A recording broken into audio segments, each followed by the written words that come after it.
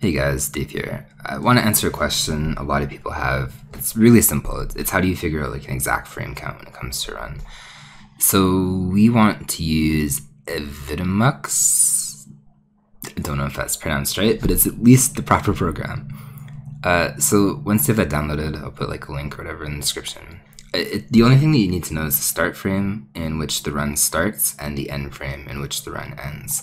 So obviously contact mods on SRC if you run a game and you don't know the information.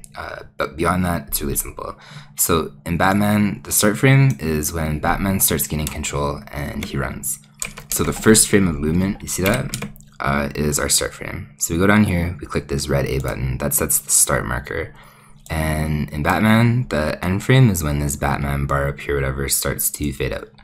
So we have to go all the way up here, we have to kill the Joker. Oh, Firebug, I love you, you know that? Okay, so we have to start killing the Joker. Once this fades out, and I guess it's worth saying, like, once you select whatever, like, on the timeline, you can push left and right to, like, individually advance the frame, or you can just hold it, obviously. So once this fades out, you literally see. Oh man, it takes forever. Okay, so you see, we have a fade out up here and it's starting. So that's going to be our end frame in Batman. And we're gonna go here and we click this set marker thing. So that shows us the start of the run all the way until the end of the run.